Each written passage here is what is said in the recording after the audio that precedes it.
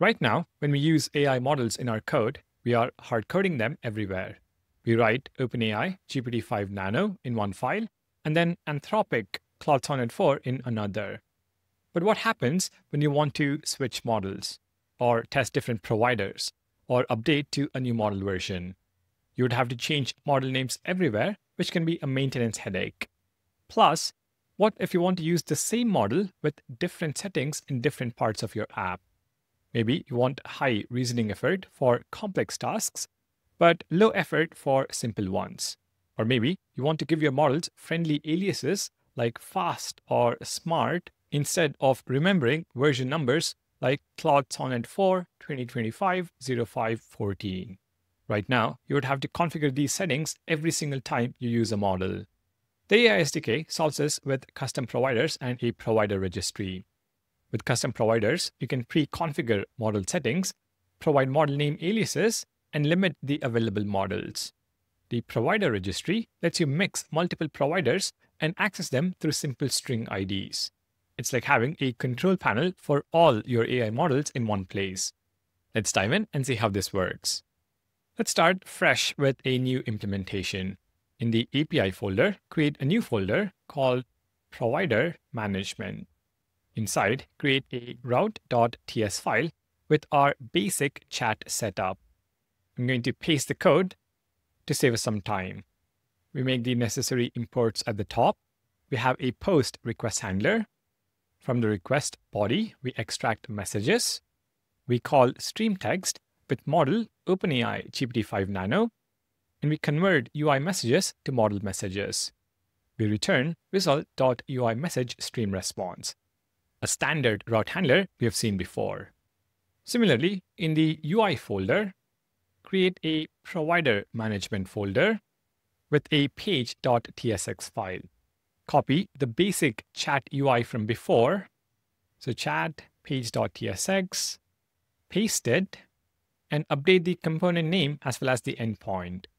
So provider management page, import default chat transport from AI, and when invoking useChatHook, pass in an object with transport set to new default chat transport, pass in an object with API set to /API/provider-management. You can test this out at localhost 3000 /UI/provider-management. If you ask the question, what is React? You can see it works perfectly. But if you look at our route handler, it is clear we're still hard coding our model. Let's fix that. The first thing we'll do is create model aliases. Instead of remembering exact model names and versions, we will use friendly names like fast and smart. So in the API provider management folder, create a new file called models.ts. First, we import the original OpenAI provider. So OpenAI as original OpenAI from AI SDK /OpenAI. Next, we will import the custom provider function from the AI SDK. So import custom provider from AI. Now let's create our custom provider with aliases. So export const OpenAI is equal to custom provider. We pass in an object where we specify language models. This is an object. We have fast set to original OpenAI GPT-5 Nano, and then smart original OpenAI GPT-5 Mini. And we will also set fallback provider to original OpenAI. So what's happening here is that we are creating a custom provider that maps fast to GPT-5 Nano and smart to GPT-5 Mini. The fallback provider means if someone uses a model name we haven't aliased, it will pass through to the original OpenAI provider. Next, update the route handler to use this custom provider. So at the top, import OpenAI from /models. And when specifying the model in stream text OpenAI, we specify OpenAI.language model, and we pass in our alias, fast. Save the file, head back to the browser, and enter the prompt, what is React? You can see our chat interface still works, but now we're using our alias. You can change it to OpenAI Language Model Smart, and you'll be using the more powerful model. The beauty with this approach is if OpenAI releases a new version, you just update it in one place, the models.ts file, and your entire app uses that new version. Now let's say we want a reasoning model that always uses high reasoning effort. We don't want to specify this every time we use it, so let's add that to our custom provider. In models.ts, we need a couple more imports. Import default settings middleware, as well as wrap language model from AI, which I realized could be just one import statement. And now we can add a reasoning model with pre-configured settings. So after smart, let's create an alias called reasoning, where we wrap language model, pass in an object, and the model we are wrapping is original OpenAI GPT-5 Nano, and we specify middleware, default settings middleware.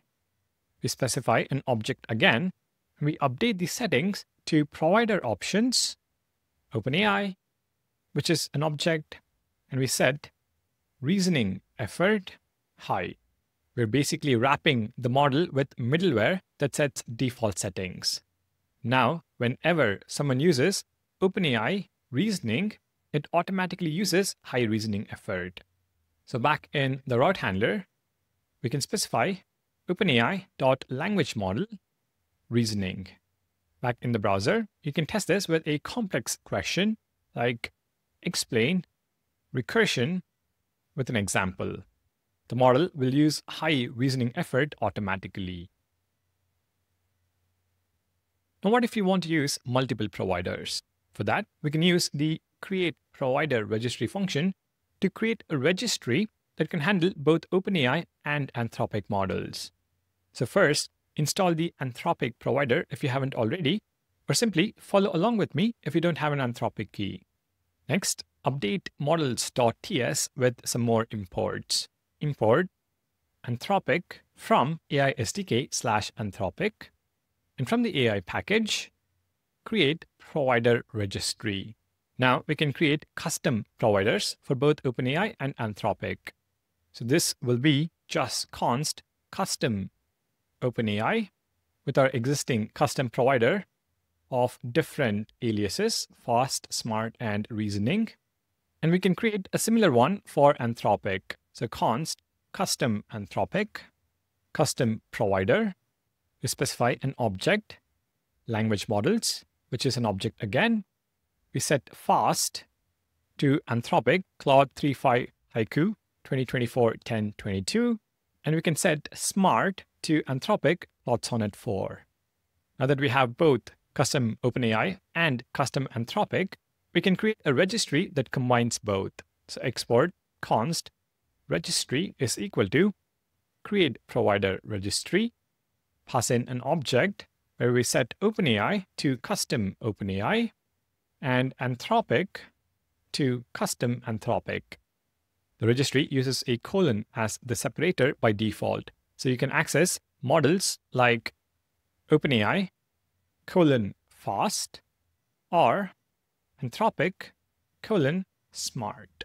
Let's go back to the route handler, update the import to import registry from /models, and update stream text to model registry .language model OpenAI :fast. The language model method on the registry finds the right provider and the model based on the string ID.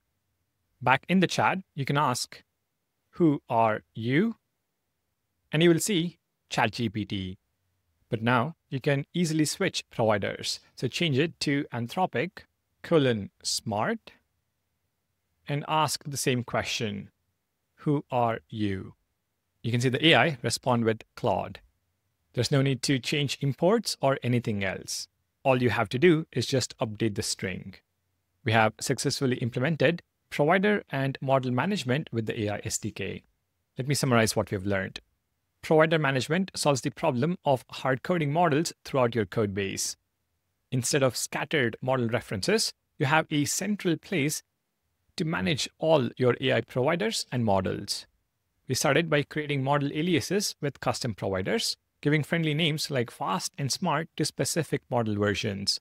Then we added pre-configured settings, so models like our reasoning model always uses high reasoning effort without having to specify it each time.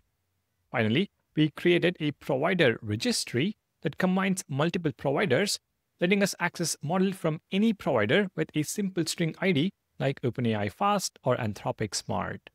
In a large app, you could have different models for different tasks.